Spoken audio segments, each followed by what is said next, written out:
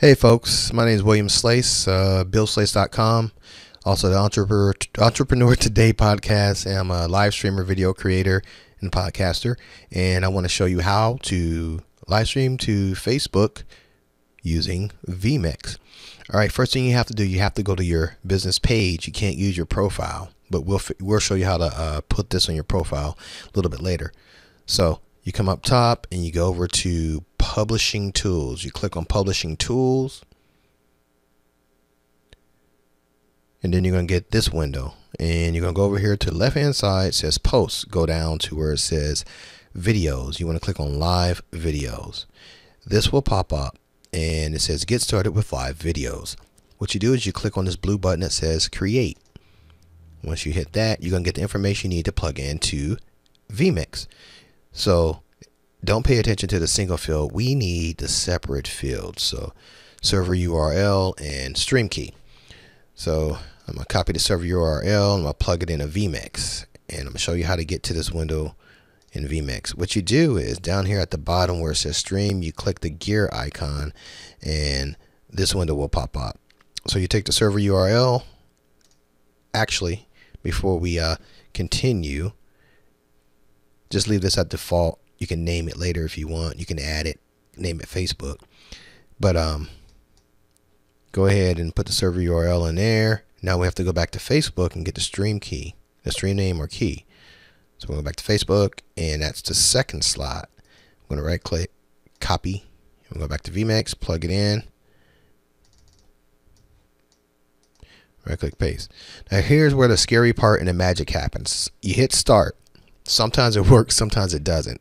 So I'm going to hit start. If it doesn't work, we'll refresh and get another key. Okay, it worked. It is streaming right now. So I'm going to go back to Facebook. I'm going to hit preview. It says fetching video stream. It could take a few seconds, but once it's fetching it, I'll tell you what to do next. I'm on right now. So since the stream looks good, I'm actually going to move my camera up some, make it look a little bit better. All right. Since the stream looks good, what you would do is you would hit go live right down here in the right hand corner. So I'm going to click that. It's going to take a few seconds, but it's going to bring it up. But as you can see right here in the right hand corner of this window, it shows live viewers and total views. And that's me right there talking. All right. Now, what you can do is you can click on View Post and open up another window so you can see what you look like. You're now watching a live video. The broadcaster and the other viewers can see that you're watching now. All right, there I am. I'm going to close that window. That is live. Now, if you want to share this to another page, all you have to do is right click the video, go down to show video URL, and it'll show it right there. Right click that and copy it. Okay. And all you have to do is go to a page.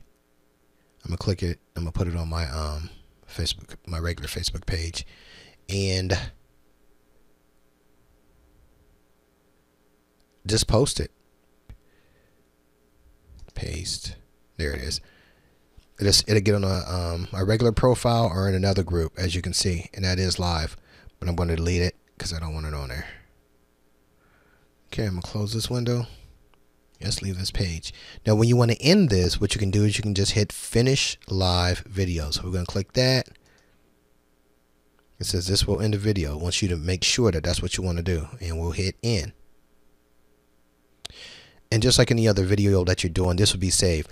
Now, I just wanted to say there's nothing wrong with using your iPhone for a quick live stream on Facebook, but you get some added options when you use a software like Vmix or Live Air Solo. The options are you can add in intros, outros, music, and so forth and so on to kind of, if you want, bring some additional production aspects to your live stream.